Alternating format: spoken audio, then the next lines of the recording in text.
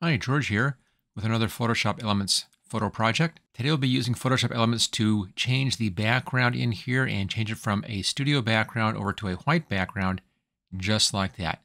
And we'll be doing it here in a later version of Photoshop Elements, which has the Subject Select tool up in the Select menu, and that can save us a lot of time. Now you can still do the same project if you have an older version of Photoshop Elements. It just means you'll have to take longer to make this selection, and I'll explain how that's done in this video as well. Okay, let's just start off by getting rid of all of these excess layers over here, right-hand side, delete all that stuff. There we go. And the first thing I always do whenever I use Photoshop Elements to do any editing is to make a copy of the background layer. Just right-click right where it says Background, Duplicate Layer, choose OK, hide the original. Half the time I don't need to do this, but I always do it anyway just as a habit. I think it's a good habit to be in. Okay, now we need to make a selection around the subject. Changing the background to a white background is like changing the background to any other color background. We need to remove the background and then put in a white background behind it. So for that, again, this works in later versions of Photoshop Elements. Go up to Select, come down to Subject, and let Photoshop Elements find the subject for us. And there we go. And that takes care of a lot of the work for us. A few things to fix.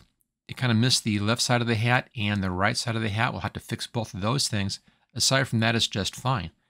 Now, the nice thing about any selections here in Photoshop Elements is that you can come back in and modify or adjust the selections after you've created them.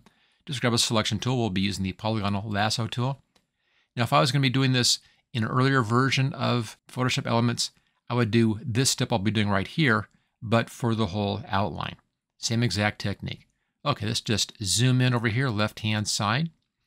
And then with this tool, again, the polygonal lasso tool, you want to come down here and add to the selection. Make sure that add is selected. I have my feathering set at 1 pixel just to soften the edge up just a touch.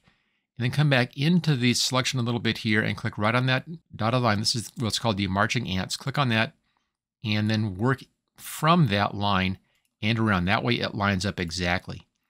Now with the polygonal lasso tool, take your time, give it a beat between each click. If you don't, then it's going to collapse the selection, and you don't want to do that. That would mean starting all over again, and that's always a boring thing to do. So just come down, find your next position, little click, next position, click, and so forth. Bring it all the way down until you're into the next selection, right down here, and then come inside, and then go back up and find your original spot where you started from. And it'll be up around in here someplace, and then just double click when you're close, and that then closes that selection. Now right up here, I'll hold the space bar down and move this picture. It's a little bit right here, kind of a bump. We can remove that, and that's changing to the subtract from selection. Same idea, just go straight across there, just following that selection, and out and around, back to the start, and it cuts that piece out. Okay, space bar again, go over to this side, and have this piece to add in, so make sure you're back on the add section. Again, come into the selection, come right on that line, back in just a little ways so you can come out of that right against that edge so it lines up properly, and then just work your way around. And the reason why the Subject Select missed these corners is because they're too close to the background for it to spot that difference. And we'll come down right down, in fact, clear down to here this time. Back to the beginning, get real close, double click, and it closes that out. Okay, that takes care of that. We've now finished off that selection. Everything else looks good. I'm looking at the hair. Always check that out. That's too thin to catch. I'm not going to bother with that. And I think we're just fine. It's a little bit right down in here. Let's go ahead. We'll just catch this. Same trick. Make sure we're on add still, and we are.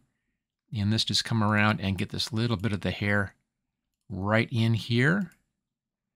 Again, when you're using this tool, give it a little bit of a beat each time you use it so you don't collapse your selection. Back into the beginning, double click, finish that off, and there we go. Okay, back to the zoom tool. Hold the Alt down to zoom out, or we can zoom out using the zoom control right down here. And that looks pretty good. Let's just go to fit screen. And there's our basic selection. Now we need to convert this into a new layer without that background. And there are two ways of doing this. The easy way is just to go back to a selection tool, click on Refine Edge. I have my feathering here set at 1 pixel. Click on Refine Edge. Don't bother with any of this stuff. We're just using this to make our layer mask for us. Come down to Output 2, New Layer with Layer Mask, choose OK, and there we go. We've now removed that background. Now all we need to do is just to put a new background in behind. So come down 1 layer, click the New Layer button right here.